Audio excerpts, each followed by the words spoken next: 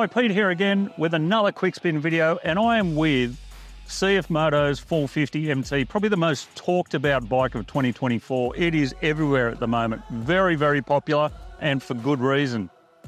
So of course it's powered by the 449cc parallel twin engine with a 270-degree crank, which gives it V-twin style power characteristics and a great note.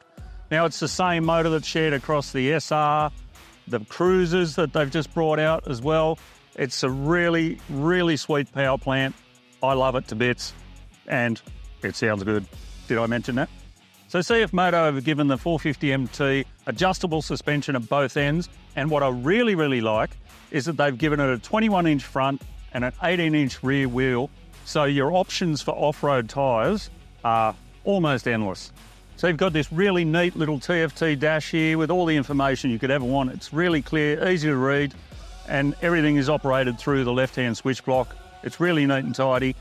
What I love about it too is there's a dedicated button to go into off-road mode, which switches the rear ABS off and gets rid of traction control as well. It's really easy to use. I love not having to dive into the menu to find those things. So this particular bike has got a CFMOTO high seat option fitted to it. Much better for someone my height. And I like that you sit more on the bike rather than in the bike, although there still is that sense of that. Now off-road so far, I love the front end. It's really, really compliant and gives huge amounts of feedback, even with these tyres which lack a little bit of grip off-road. They're fantastic on-road, not so good off-road. But still, it gives lots of feedback. You know exactly what that tyre's doing at all times. The rear hasn't given me any problems at all. It flows over corrugations pretty well and drives out. Haven't bottomed it out. I'm really impressed with the suspension actually. And if you're a really light rider or you're a really heavy rider, it's tunable. Go and get it seen to by someone. Too many people forget to do that on their bikes. It's worth doing. There's a lot of talk out in the world about the standing position on the 450MT. Some people are saying that if you're tall, you're going to need bar risers. I don't necessarily agree. I'm 6'1".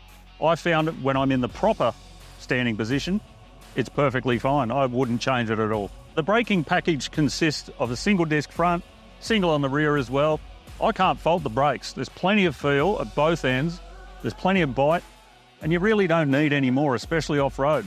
Riding around on the tarmac, I haven't required any more braking as well, so that's a big tick from me.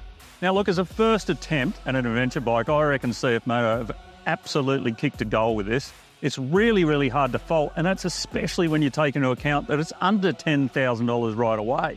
It's the perfect bike for someone like me who has a road bike in the garage already, doesn't have a lot of spare cash and wants to have a go at a bit of adventure riding. It's also great for people that are absolutely new to the adventure scene and want to try out some adventure riding without blowing huge amounts of cash. I know it's Chinese, but before you judge it, get out there and have a go, because it will impress you, I guarantee it.